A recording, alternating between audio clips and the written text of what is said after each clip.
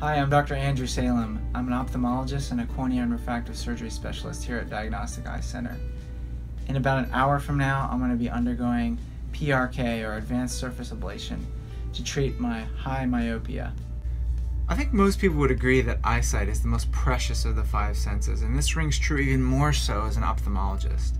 Almost all of what we do is visual, and to perform surgery at the microscopic level really requires crisp, clear vision.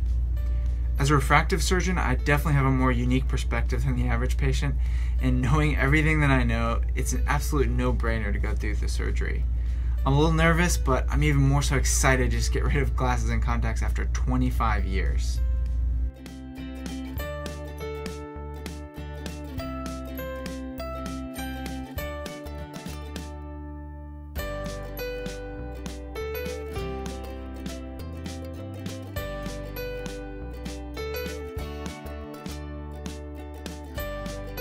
So I'm 1 week out from surgery. I'm seeing 2015 already, better than 2020, and I'm absolutely ecstatic. It's amazing to be able to wake up in the morning and see crisp and clear. A couple of times this week I reached for my glasses and I realized I don't need them anymore.